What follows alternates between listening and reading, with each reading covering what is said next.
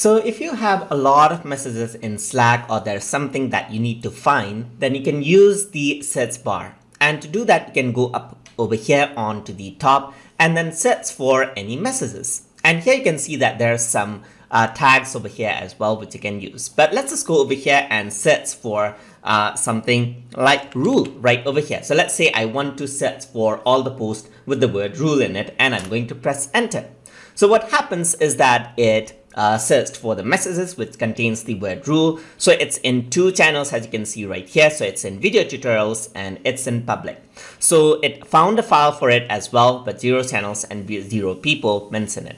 So let's go ahead and search for something like hi. So I want to search for the word hi. I'm going to press enter, and you can see that there's 11 messages that contains hi, and there's one channel that is history and no files, no people.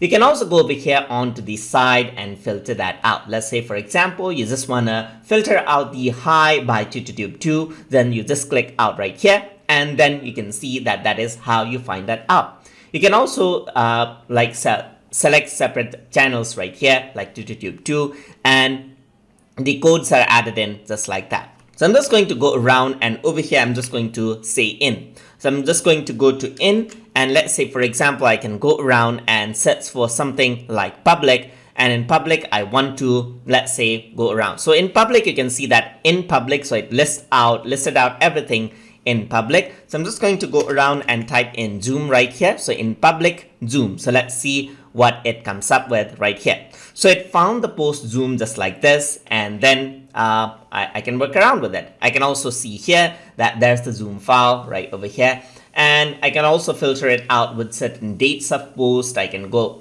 select start and end dates right here, and I can also select file types right here. So I can be specific with it and search for files just like that, as you can see.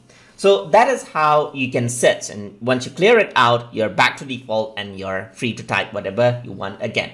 So that is how you can use the search bar to search for messages and files inside of Slack. So hope you guys learned something as always, and as always, please like, comment, share, and subscribe.